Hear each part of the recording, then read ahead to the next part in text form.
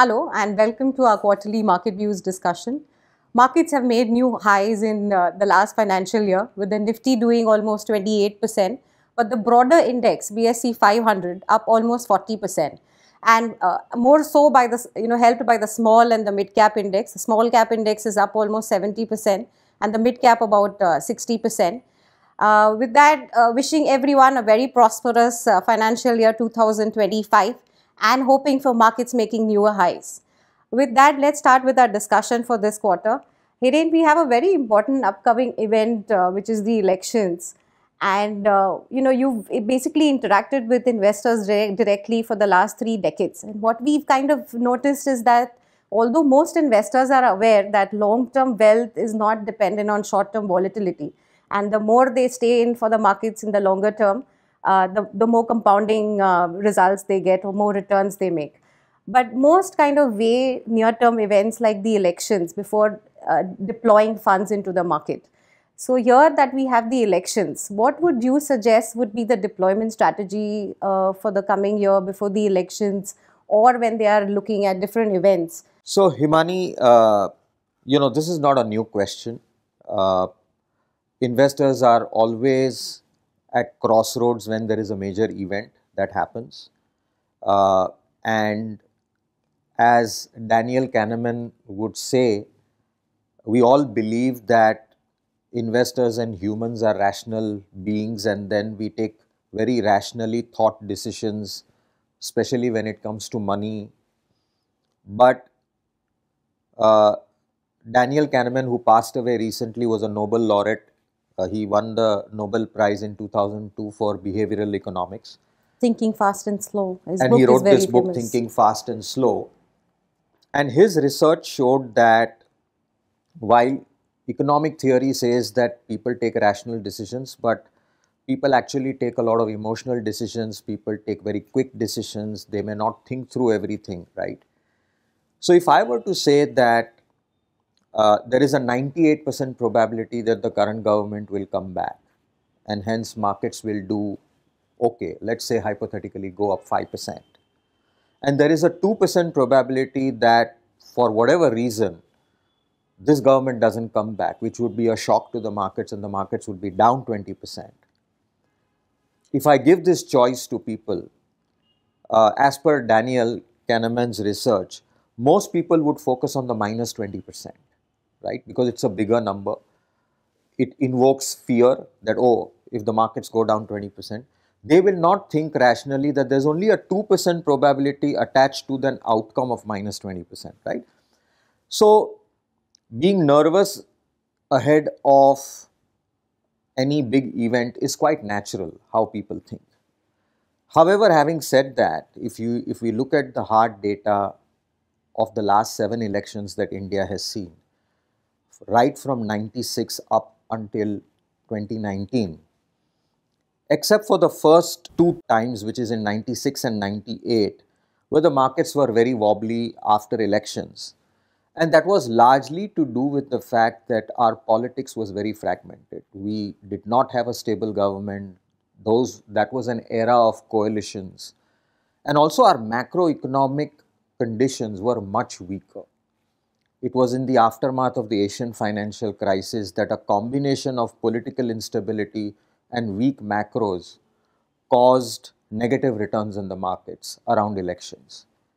However, if you look at the subsequent trends, it's very clear that what markets like is political stability and policy momentum. So where we are today, I think our macro is at its best and we have a very stable government, and as I said earlier that there is a very high probability that this government comes back. And they've also articulated that as soon as they come back, they're going to take even bigger decisions, right? So to my view, and we've held this view for a long time that we are very constructive on the markets, to me it will be a very suboptimal decision to wait for until the elections to deploy. So I think my advice to investors would be that if you have to deploy, please go ahead. Short-term events don't matter. And specifically in this case where we are today, both in terms of the quality of leadership and the stability as well as the policy momentum, my sense is that it would not be a great idea to hold back investing just because this event is there. Got it. That's true, because in a democracy like ours, policy continuation and political stability actually results in better returns in the market than uncertainty. Market actually doesn't like uncertainty, so whichever party, but if there is stability and there's continuation of reforms, it kind of helps the market much more.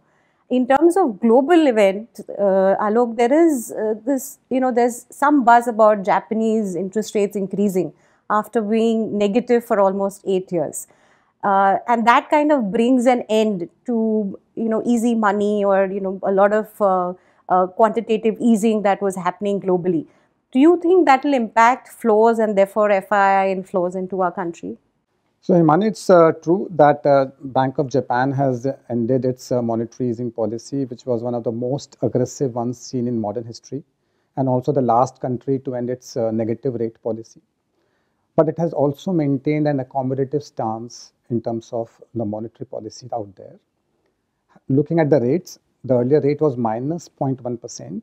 The new rate is the range of 0 to 0.1%. It's a very marginal number, but the stance remains accommodative. Having said that, how a carry trade works is somebody would borrow in a low yielding yen and invest in higher yielding assets. If everything else is constant, the cost of borrowing has gone up, and therefore it should marginally impact the profit margins and hence the carry trade. But you look at the numbers, even now in Japan, the real rates are negative. The USD yen rates, they have gone to a 34-year high. That means yen has depreciated to a 34-year new low against the dollar. That will encourage trade even more. Net, all things combined, the carry trade will still go on, as long as there is higher growth potential, higher rate differentials continuing elsewhere in the world. Looking at the flows in India, Japan is a large contributor to the flows in India. The largest comes primarily from US side, and the latest policy statement, the US was talking about cutting down in their bond selling program. The positive from that more than outweighs for any kind of negative impact that may happen to the yen carry trade. So net, as long as the macro and the corporate earnings growth program in India continues to be good, the flows are only going to get accelerated on the positive side. That's very interesting, Alok. Just Hiren, continuing on the point on flows, last year we saw almost $25 billion of FPI flows into the country. And, many fear that we may not see, that could change in the coming years, and the whole China plus one, and, most people think that China plus one is what is benefiting Indian flows, and that could basically reverse. And we may not see the kind of FI flows that we saw over last year or in FY24. What is your view on this? Do you think that we will continue to see FI flows into our markets? So does it even matter, Himani, now? Well, jokes apart, as you know, that in the post-COVID era, domestic flows have played a much more significant role in the markets in India than FI flows. And again, this is not to belittle the importance of FI flows. Yes, last year was a positive 25 billion number, but we must not forget in the previous 2 years it was a large negative number, right? I think having said that, the only pushback that FIs have about India, I don't think they debate India's structural growth story. I think they all believe in the Indian structural growth story. But I think where most concerns come from is when they look at the relative valuations, right? They believe India is trading at an expensive, Indian markets are trading at an expensive valuation. Now, obviously you have to dig a little bit deeper, right? And if you look at the numbers, again, if you look at the last 10 years, currently in MSCI India, which is what the foreigners look at, is trading at an 84% premium compared to 59 to 60% premium that it has traded in the last 10 years. over the emerging market index, right? So India is at an 84% premium. The 10-year average has been 60%. And that's deterring a lot of FIs from coming in. However, it will be interesting to note that in that same last 10-year period, in absolute terms, India's earnings went up by 60% in dollar terms, in absolute terms, over a 10-year period. And emerging markets had negative earnings growth, right? So first of all, whether historically or even if you look at going on a going forward basis, India's earnings growth has been far superior to emerging markets. And we all know very simply that markets pay up for growth. So now I think they themselves have to answer the question whether they want to invest in relatively cheaper markets with either no earnings growth or relative less earnings growth, or do they want to pay up for visibility and higher growth. So over the next 2 years, let's say calendar 24-25, MSCI India earnings growth is likely to be 21% and emerging markets going to be 15%. Again, India is likely to grow 40% higher than combined EM, right?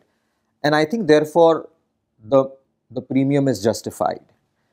Having said that, I do believe that once the elections are out of the way and there is visibility for the next 5 years and there is policy momentum, I see no reason why foreigners would not come and invest in India. And I just feel that as India keeps becoming more relevant on an incremental basis in terms of driving global growth, and also as it becomes the 5th largest market cap country, I think it's difficult to ignore a market as big as India, right? So I think I wouldn't stress too much about how much, whether the FIs will come in or not. But I think that given India's superior earnings growth and policy momentum, I see no reason why FIs won't come to India. Absolutely agree with you, Hiren, on this point. So we've already discussed major events and that have happened or are going to happen, like elections. We've discussed flows. And the next question that comes up usually in investor mind is also sector leadership. In the last year, we have been very bullish on cyclicals, and that's kind of worked for us. Do you think in the next financial year, sector leadership would change? How are we positioned for it? So, Himani, sector leadership or the owner can be classified into various ways. Some classified on the basis of ownership, like saying we concentrate on private side, don't look at PSU side, or don't look at foreign side. That can be classified on the basis of market cap. You started off by saying that last year the large caps are up 28%, the small and mid caps are up 50, 60, 70%. That prompted a lot of people to say that small and mid caps have rallied and hence they will not rally. I don't know whether there is any statistical measure to that. But what's important is market tries to reward earnings, visibility of earnings, and the certainty of those earnings coming through. So that's what the history is all about. When we look at the larger picture, in India, we have good set of data for at least last 20-25 years. Typically, we have seen larger cycles, they are from one crisis to the other. So let me divide into 3 parts. Say 2003 was the end of that dot-com bubble bursting. Until then, the next crisis happened in 2008 January, that was the financial crisis. That period was the 2003 to 2007 period, which was largely investment-led. Most infrastructure, energy, B2B businesses did very well during that period. Consumer-facing businesses did very poorly. So the next cycle was from the global financial crisis till the COVID crisis. COVID happened early 2020. So from 2007 end till about 2019 end was the exact reverse. Anything that did not work in the previous cycle was the success mantra of this cycle, and the ones that were the biggest successful ones failed here. Cycles changed again. Most of the parameters, most numbers post the COVID bounce back show we are in a much similar cycle to the 2003 to 2007. So where again infrastructure-led, B2B businesses, capex-oriented stuff, governments resolve to have more and more capex being done, those things are piling up. So as long as those things go on right from the top, as long as capacity utilizations remain high, earnings growth bounce back, it becomes critical. So now let's look at the numbers as well. Some part of the rally in cyclicals has happened in the last couple of years. Cyclicals is a group of sectors. So like utilities, industrials, materials, real estate, communications, they all fall under this one. Primarily B2B businesses. Some of them could be government dominated, some of them could be private dominated. In 2003, the combined weightage of these sectors in India was close to 41%. That was the start of the up move in this sector. By the end of 2007, their weightage had gone up from 41% to 67%. This is not a joke because during this period, the broader market BSE 500 was up anywhere between 3.5 to 4 times. That means this cohort was up nearly 9 times. That was the kind of rally it had. Between that period, that was a big rally, but that rally happened, what happened 2 years prior to that? From 2001 to 3, there also this cohort of cyclicals was up 4 times compared to BSE 500 up of 2.5 times. Fast forward to now, in the last 3 years, cyclicals are up 3 times compared to the BSE 500, less than 2 times. But can they really bounce back? Currently, their weightage is only 38% in the markets, lower than the starting point that was there at the beginning of the previous rally.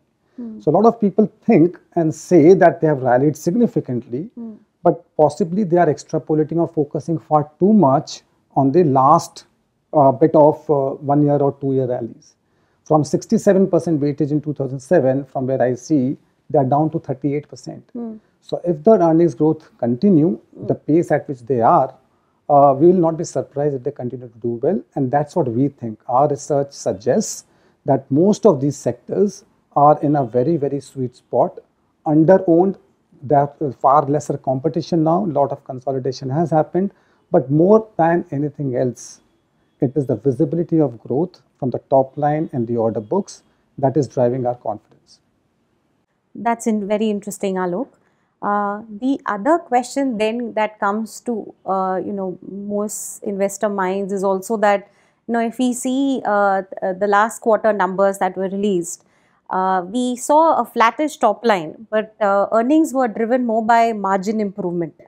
As we get into the quarter 4 and the next financial year, the base on margins has already kind of gotten back to the levels it was earlier.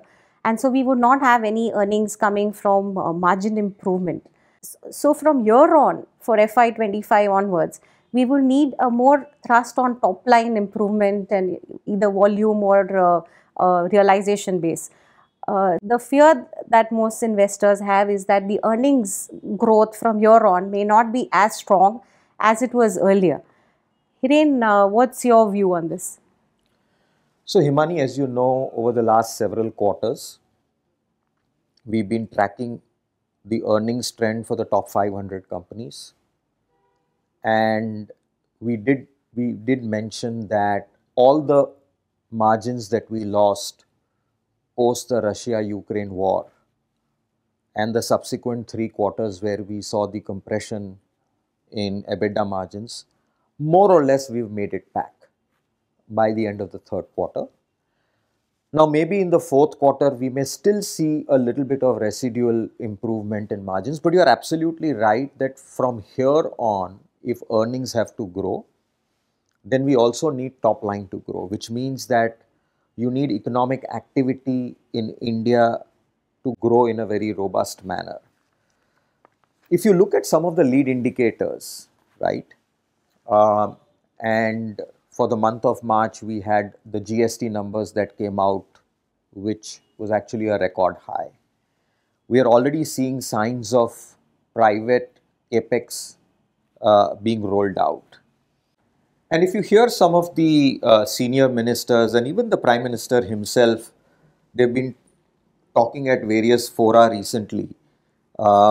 where they are very clear that if they come back, they are likely to double down on infrastructure spending, focusing on Make in India, semiconductors, railways, defense, the very sectors that Alok spoke about, the so-called cyclical cohort of sectors, is where they will continue to grow. And in fact, we do not know, we'll have to wait and see. They say that even bigger decisions are in the offing, right?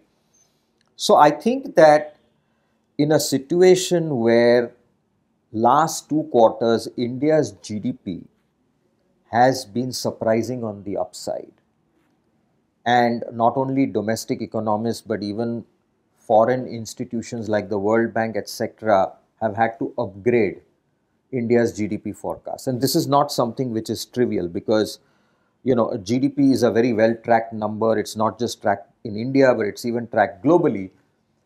And this is the reason why I'm mentioning this, is that this is just a beginning to what may be a longer term trend. That, to me, some of the lead indicators show that the Indian economy is likely to surprise on growth on the upside.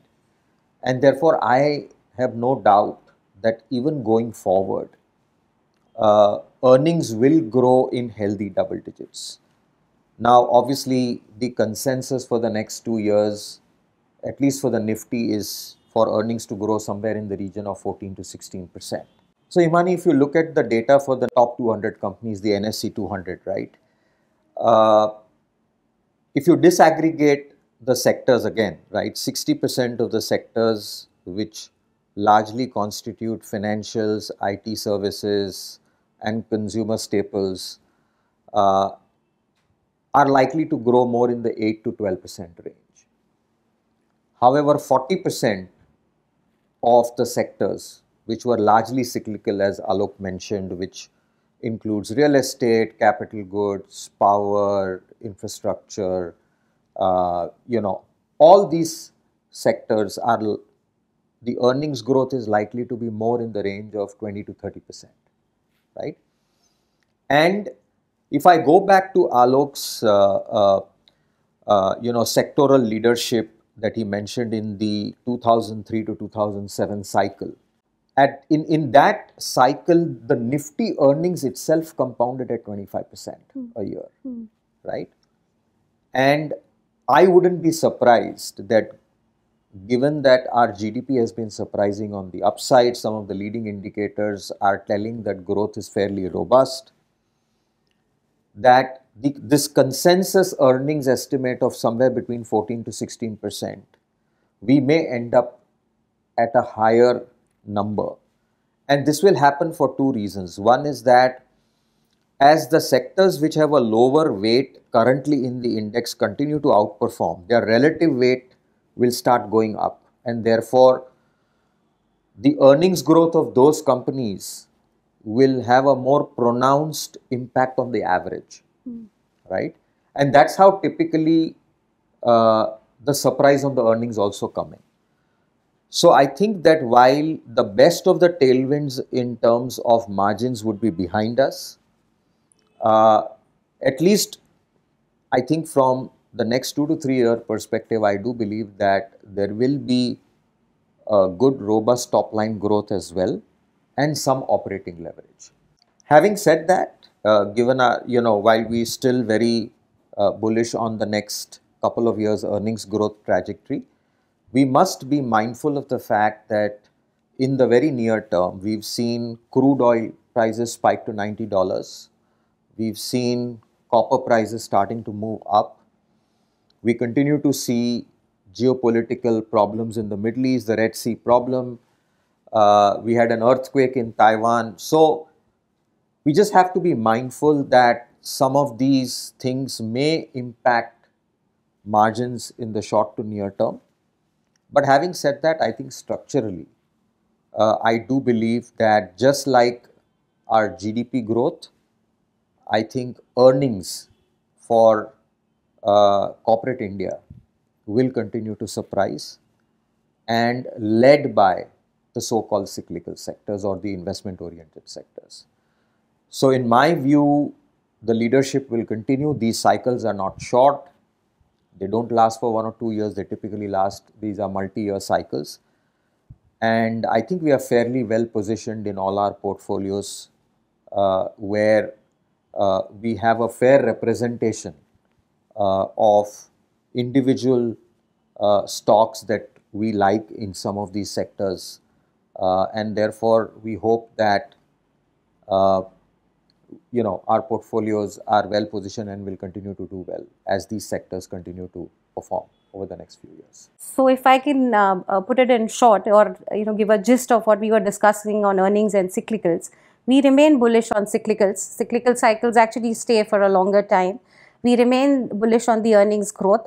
There are sectors which form a very small part of the overall index currently, where the earnings growth is very strong, and these can give us major, multi-baggers.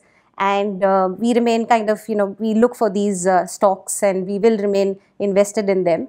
From here on, we remain bullish on the macro. We remain bullish on earnings growth, and stay with us while we stay invested in you.